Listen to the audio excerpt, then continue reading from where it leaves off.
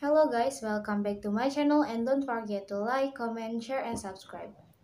My college studied almost 3 months of discussion in Reddit forums about cryptocurrencies to try to understand how people talk about crypto and Bitcoin. The loudest voice on the forum were a group of crypto enthusiasts who called themselves true Bitcoiners. Unlike technology enthusiasts or crypto markets, true Bitcoins didn't talk about technology or about their own use of crypto. Instead, they talk about trust and corruption. This corruption enthusiasts often cite example of what they see as government corruption and corporate corruption. They recognize that socials depends on government and corruptions, setting and against rules, and they complain that people are stuck with these corrupt institutes.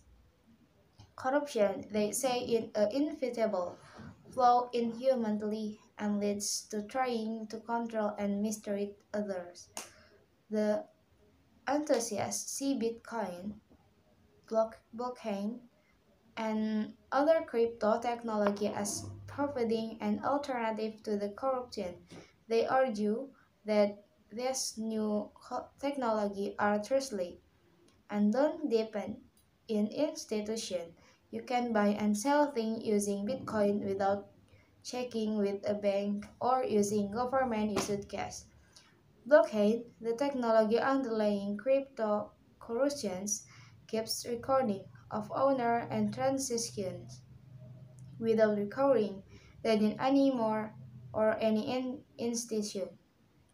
This still believe that government are corrupt and that crypto offer that corruption are common among that crypto enthusiasts we studied, but enthusiasts go on step further. They seek change. They want to change who has power and who doesn't. They argue that crypto as how that change will happen. For crypto enthusiasts, using crypto isn't just a way to buy and sell things by using crypto technologies. They argue security will become less dependent on government and corruption. That is, using crypto and getting as many people as possible to use it as much as possible is a way to change the world and make power away from government. Pushing ideology. This belief about the should and should not have power in social embody and ideology. An important part of crypto ideology is that thing change can happen unless people use crypto. The technology and the ideology are tied together.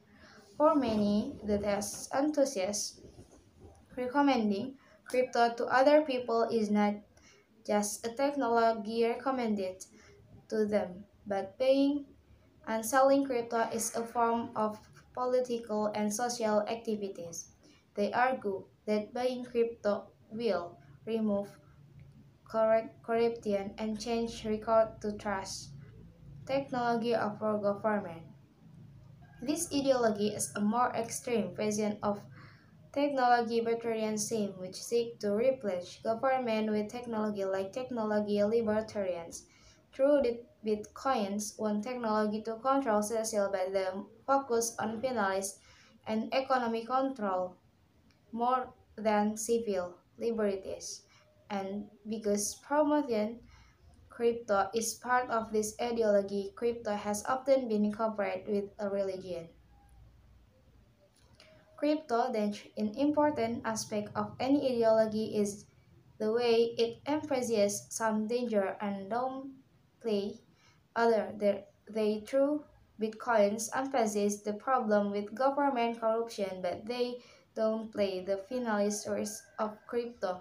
The price of Bitcoin fluctuates wildly, and many people have lost money buying crypto. Crypto walls are difficult to understand and use. And furthermore, transactions are difficult to reverse. Crypto enthusiasts frequently downplay the technology risk to people in Russia that also dismiss the valuable role that government and corporation play in protecting people, money, gifting infrastructure for bank account and return money that's been stolen.